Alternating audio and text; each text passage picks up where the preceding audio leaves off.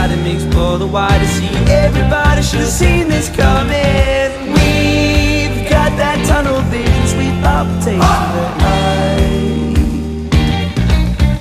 Never wanna let it go. All these constellations forming in my mind, the abstract observation.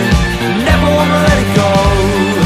All these constellations forming in my mind, the abstract observation. Never wanna let it go.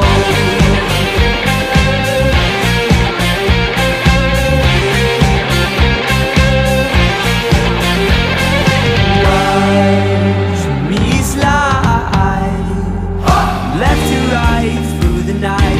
Crowds of light pulsates my vision. This is divine. I'm Chris from Ride and Peace Adventures, and I've been helping sponsor and support DoonThaBrae events for the last couple of years, helping them with maintenance, and then also just for making the route safer, because it's been a really good day. Hopefully the next one at Drumtalk will be just as good.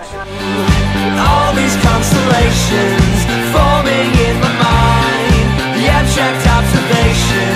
Never wanna let it go. All these constellations. Yeah, it was really good. The trails were very greasy. It was pretty tough going.